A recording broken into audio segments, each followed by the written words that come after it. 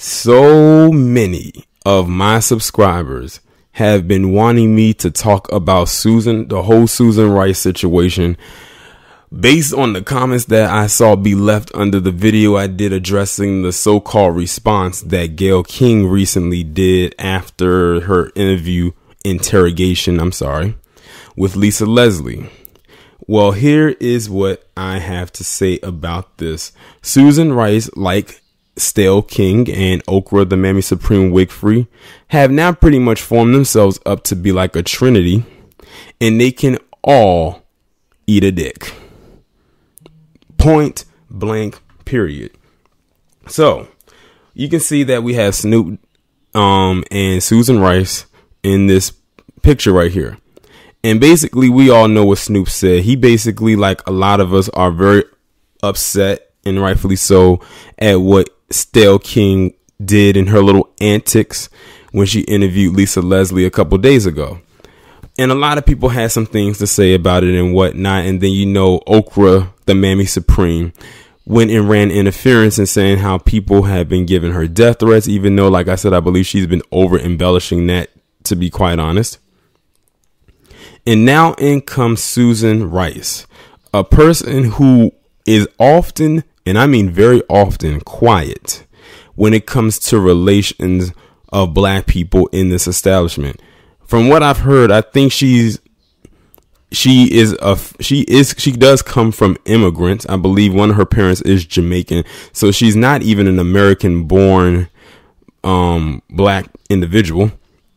And I think the only one that might be considered that, quote unquote, is her son. And we're going to get on that part because it's something right there that a lot of people aren't touching on.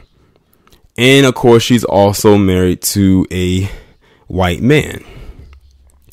There's that. So it doesn't surprise me that she's coming out and saying things. But anyway, she basically came out and said against Snoop that,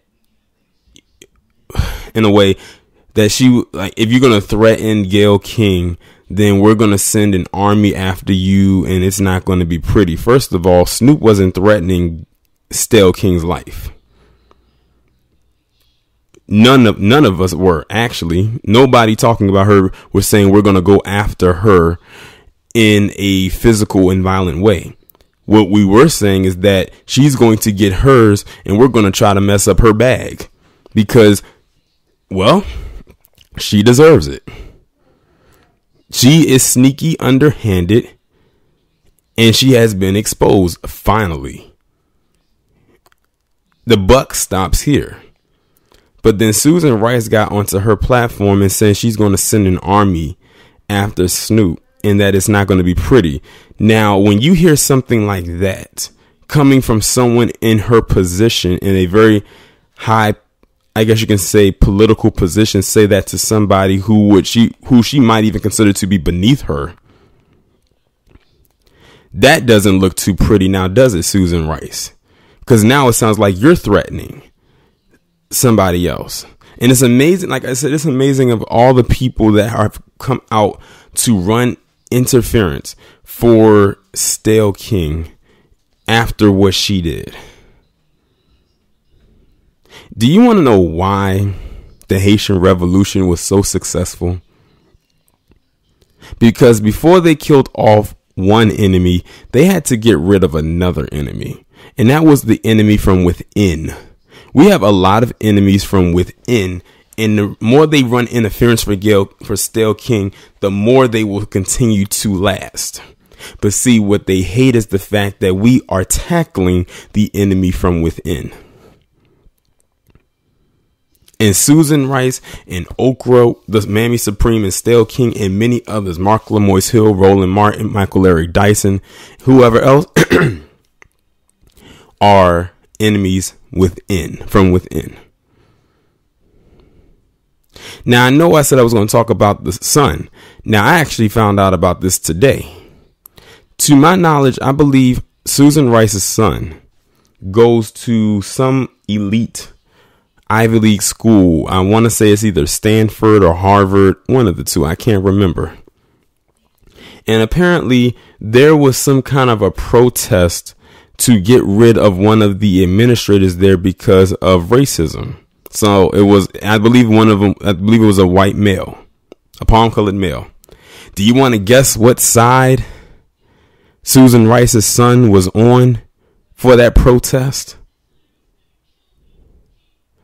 I'll put it to you like this. He was on the side that looks more like his dad. Meaning he was on the side of the racist. And when I heard that, I said, look at who he gets it from.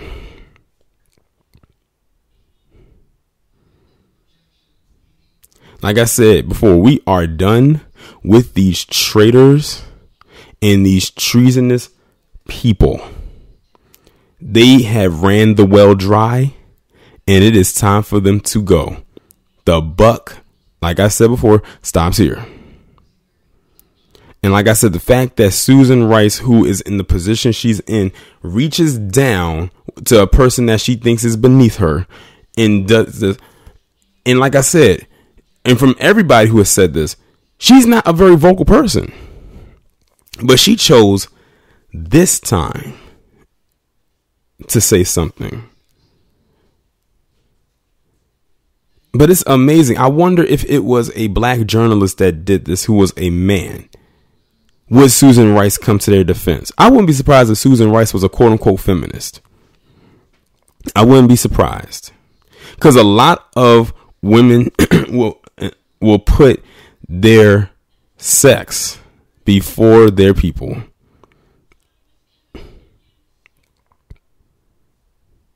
Like I said, she reached down to someone who she feels is beneath her and decided to pull up all of this anger and throw it back onto him in a threatening way, but then wants to say that he was threatening her.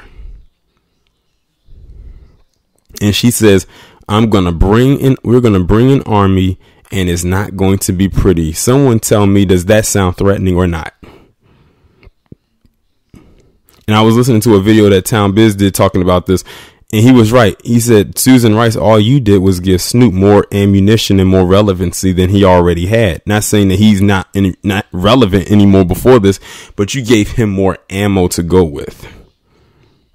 Sometimes it's best just not to say anything at all. We are in a state where people are still grieving and mourning Kobe Bryant's death. And for people like Stale King to come out and do what she did, that's not helping the process move or transition any further, any smoother. And you would think people like Susan Rice would understand that, but she doesn't. You would think Stale King would understand it, but she doesn't. You would think the Mammy Supreme would understand it, but she doesn't, because they don't care. It's funny, Susan Rice got all this smoke for Snoop, but she ain't got all that smoke for all the ones who actually deserve it. She gets quiet then, but now she says she got time today. But it's funny because when I went to her comment section under her tweet that she posted, them people lit her ass on fire. Yeah, some people that was, amening what she said, but it was a lot of people, both black, white, and otherwise, that were lighting her ass up in her mentions. So what does that tell you? Y'all let me know what y'all think about this down in the comments. Like, share, subscribe. If you haven't done so already, follow me on Twitter. Have your notifications turned on, and I will talk to you in the next one.